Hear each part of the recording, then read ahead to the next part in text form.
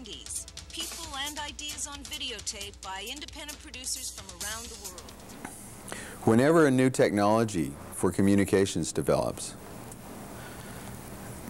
government tries to impose stricter regulation upon expression in that medium than it did in previous ones. You know, so print was well protected by the First Amendment. Everybody understood, as was public speech.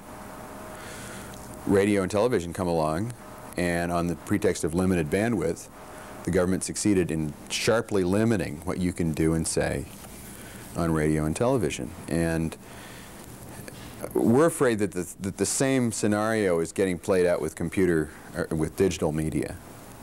In this case, it's not limited bandwidth, it's intellectual property that's the pretext. It's proprietary data. It's the possibility that what is being conveyed is stolen property rather than free speech.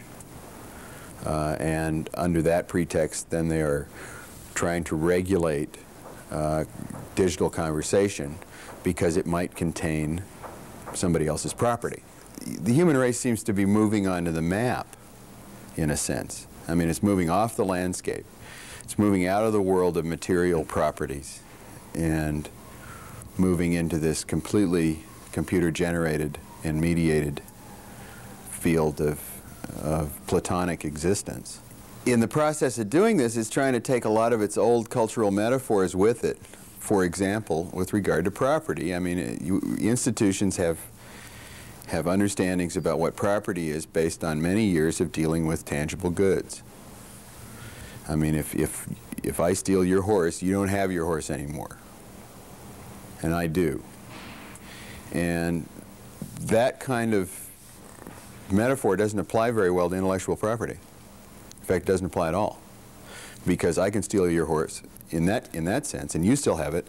I can reproduce your horse 1,000,000 times, and not only have I not necessarily diminished the value of your horse, I may have turned your horse into the standard for horses. I mean, you can make a pretty good case that that Lotus 123 became the standard for spreadsheets, which is almost unassailable, an iron standard, in spite of the fact that there have been many advances in that field since Mitch Kapor came up with that, on the basis of the fact that it was probably the most pirated computer program of all time. By the same token, the Grateful Dead, for whom I write songs, has always had an extremely slack understanding of its intellectual property and willingness to disseminate it. So we let people tape all of our concerts, and I think this has actually been instrumental in increasing our record sales. To get back to intellectual property for a moment, after a period of time we're going to start to understand what this stuff is and deal with it accordingly. But it's just going to take a major cultural shift. And then the law, which proceeds at a pace that is second only to geology in its deliberation, is going to have to follow that. But right now, I mean, you have this incredible divergence between publicly accepted practice with software, for example, and the law, which is staying steady.